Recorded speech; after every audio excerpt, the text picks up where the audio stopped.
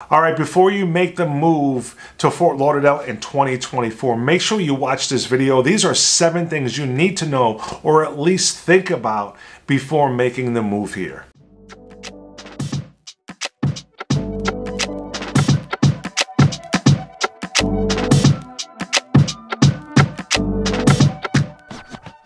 Hey guys, it's Robert. Welcome to my channel. I put out videos all the time about moving to and living here in South Florida. I am also a local real estate agent and would love to earn your business if you're making a move here to the area. So if you have any plans relocating, if you have a house to sell here locally, reach out anytime. I'd love to help you get the process started, whether it's next week, next month, or next year. So let's dive into today's video. All right, guys. So again, we're talking about things you need to know or at least think about before making the move to Fort Lauderdale. And first we have to start with how expensive it is for home insurance. Now, there are a lot of different reasons why home insurance here in South Florida is so expensive. Let's just start out by being in an area where there's a lot of storms. So areas like here in Florida, hurricanes, California, it's expensive as well because of the earthquakes.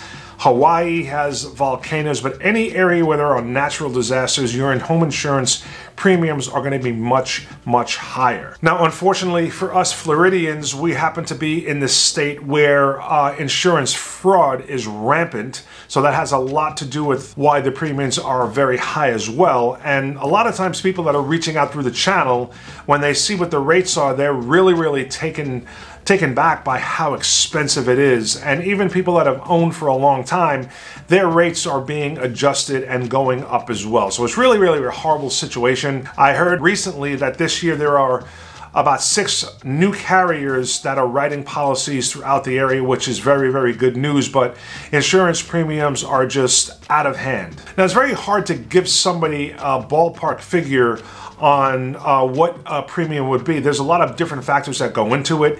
The age of the house, the age of the roof, how the roof trusses are attached to the house. Things like wind protection here in Florida, very crucial with hurricanes. But if you're going to be a little more inland and away from the coast, usually your premiums will be a lot lower. Average and in general, insurance premiums throughout the area are very expensive. Definitely something that you need to know, and you'll figure this out pretty quickly when you start looking into pricing as far as what it's going to cost to move here. Now, the second thing I got to talk about, and I don't talk about it too much, are the bugs and the critters. And the reason I want to bring this up is that my brother-in-law just got out of the hospital because he was bitten by some sort of a spider.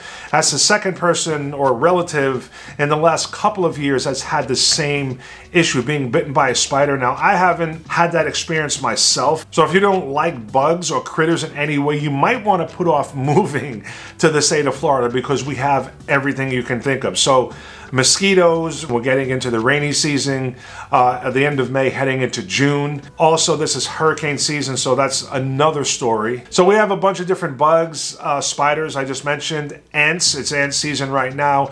Also, we have flying cockroaches, if you can believe that, palmetto bugs, which are not very fun. Also, fire ants, so if you like to walk around in nature, around sand, if you see a little bit of a mound, be careful. If you step on a fire ant, I guess they call it mound or nest, and they start crawling on you, it hurts to get stung by a fire ant. We also have a bunch of different critters, so we're famous for our alligators, bull sharks, lizards, snakes. So we have pretty much everything. Oh yeah, another thing too, coyotes is the new thing I've been hearing a lot about. So on Facebook, we all have these neighborhood groups. So there's a lot of coyotes spotted in a lot of different areas. I see them in Plantation where I live, Coral Springs, Weston. We're really anywhere where there's a path or an easement or a long canal that a coyote can travel down from, say, the Everglades or some sort of a wooded area, they're going to be at. So that's a new thing. So again, if you do not like wildlife and critters and bugs, you might want to rethink moving to the state.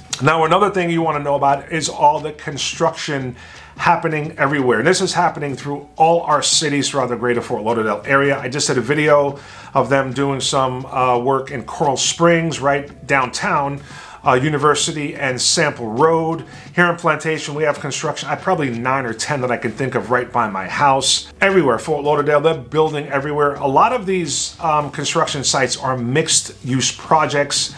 So what they're doing is they're taking older malls and strip strip mall type of thing, and making like new downtown areas, and they're mixed use. So they're gonna have retail, they're gonna have rental, townhomes, business, office space, restaurants, eateries, a lot of things like that. Almost like Meisner Park type of thing in Boca. Pretty much like that. That was really like the catalyst, or a case study, if you will, way back in the 90s about using a mixed-use space and how that can really turn an area around. And they're doing that right here in Plantation, where I live. Plantation Walk was an old mall.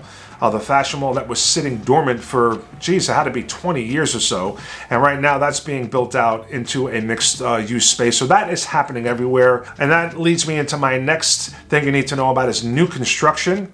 I get this question all the time from people reaching out that one of their criteria that they want, or one of their main wants when looking for a new property, is new construction. And unfortunately, we don't have much of that here in the greater Fort Lauderdale area. You're gonna have to go north for that, but if you do, they're building any place they could find a place to build. So the newest development in Boca is Lotus Palm, and you can see that's very far west. And what they're doing is they're taking over old golf courses or agricultural area and making them into new subdivisions. Avenir's another popular one up in Palm Beach, but if you want new construction, you're gonna have to go up north into Palm Beach and actually up further, all the way up towards Port St. Lucie, because there's really nothing to do or no place to build in the greater Fort Lauderdale area unless it's a condo, and they're building a bunch of those as well. So any place that they have a little area to build or to knock down an older building and make it into a newer, more luxury modern building, they are doing it. So construction is happening all over South Florida, something you definitely want to know. And if you visit here, you'll notice it right away as you start traveling around. Now, the next thing, unfortunately, is a lot of retirees are moving out of South Florida, and it's just getting too expensive for them, especially when they're on a fixed income and when everything is getting more expensive as far as owning a home. So association dues, if they're in some sort of a complex, which a lot of them are, home insurance premiums, like we mentioned, when they've gone up almost double in the last 3-4 years. Now, a lot of the retirees are moving up north to, say, Orlando, Tampa, Central Florida, but even that is more expensive or too expensive for them. And unfortunately, a lot of them are moving out of state, heading over to places like Tennessee. So let's just see what happens with inflation, with the prices going up so quickly, rapidly, and if it comes under control, inflation, and things go back down, maybe not as many retirees would be leaving the state, but it's fortunately right now getting a little too expensive for them, and a lot of them are leaving. And that will lead me to the next thing on the list, and that is that locals are getting priced out of the real estate market. So there's been a lot of inbound migration into the state, a lot of people coming here from very high-priced areas, New York and California, a lot of people moving here with money, a lot of businesses moving here with employees in place, remote jobs, which is not as much as it was in the past, but there's still a lot of them. And these people are coming here with built-in salaries that are working for these companies.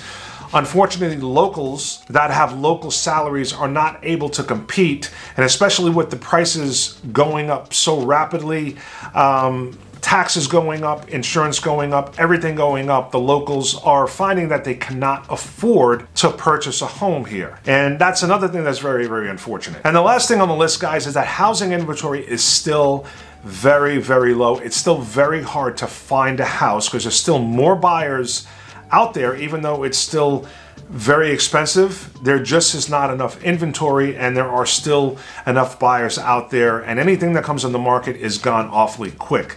Now, there's a few reasons for this. The first one is that there's really no incentive for someone to move unless they actually have to make the move. The only people moving right now are people that have some sort of a life event, meaning they have to move. It's not something that they just want to do or think it's a good idea. Those people are staying put. I can't tell you how many people that I speak to that want to move, but they just won't because it does not make financial sense for them. We're talking people that are widowers that are in a giant house, 4 or 5 bedrooms by themselves. And they always say to me, where am I going to go? If I sell my house, I'll get a good price for it, but then what am I going to buy? It's going to be very expensive to buy. The taxes are going to be way more expensive. So it doesn't make any sense to move. That's another thing I want to go into here, is that a lot of people that reach out when it comes to property taxes, when they look at the listed taxes on a property, You have to remember, once you purchase, your taxes are going to adjust to the new purchase price or assessed value.